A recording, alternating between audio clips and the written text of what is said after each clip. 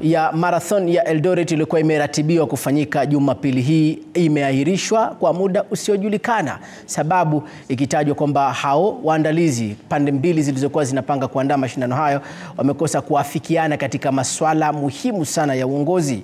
Hatujui marathon hii itafanyika lini tena, manake imekuwa ni mara 3 kuahirishwa mwaka huu 2023. Zaidi ya wanariadha 1000 wengine vigogo na watajika walikuwa wamesajiliwa kwenda kukimbia siku ya Jumapili. Hatujui hatima ya Eldoret City Marathon itakuwaje. Of the marathon to outlive us all.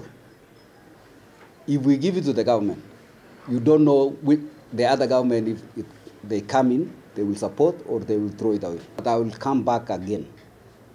I'm saying maybe this year or next year, but I'm still talking to my sponsors because they had said push for 1 week, which I cannot do that.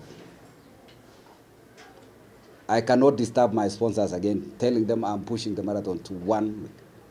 I want, when I have the money in the account for prize money, I will even give a guarantee from the bank that the money for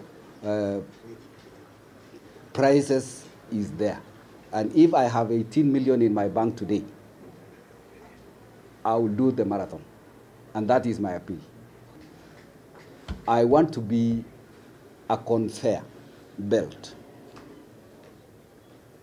to protect the marathon, and this marathon stay for many years to support the athletes that they are not able to go.